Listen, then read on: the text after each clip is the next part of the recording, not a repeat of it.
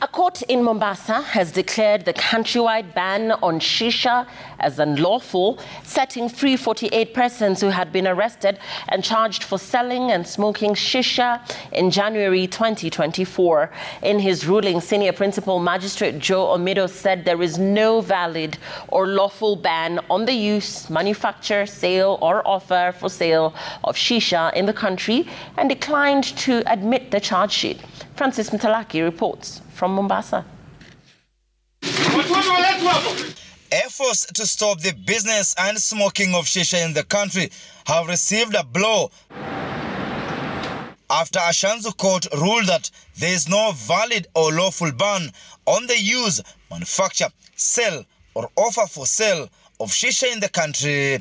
In his ruling, Mombasa Principal Magistrate Omido noted that the Cabinet Secretary for Health failed to comply with a 2018 High Court ruling that directed the office to regularize the public health rules of 2017 on control of shisha by forwarding them to Parliament for approval.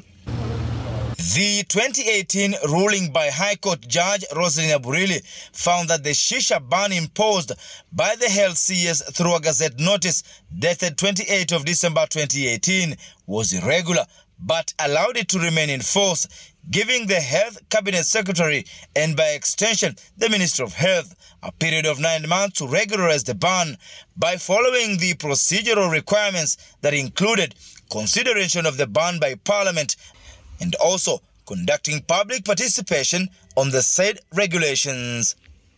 According to Shanzu Senior Magistrate, this requirement has never been met and the ban ceased to be operational following the lapse of the 9-month period issued by Justice Aburili. In declaring it unconstitutional, the judge went on and said that the government has nine months to ratify that legislation to make sure that it is in order. But right now it is over 6 years. Nothing has happened. And the 9 months that the state was given to ratify the regulation to make it enforce has expired. And it would be therefore unconstitutional to arrest any person on the basis of that legal notice. The magistrate went on to deliberate that there is no valid shisha ban under the rules gazetted in 2017.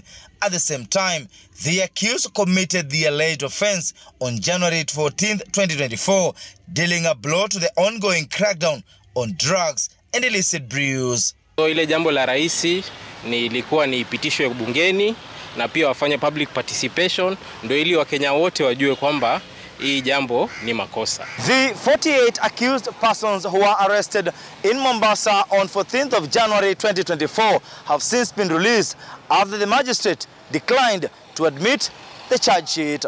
Francis Mtalaki, Citizen TV, Mombasa.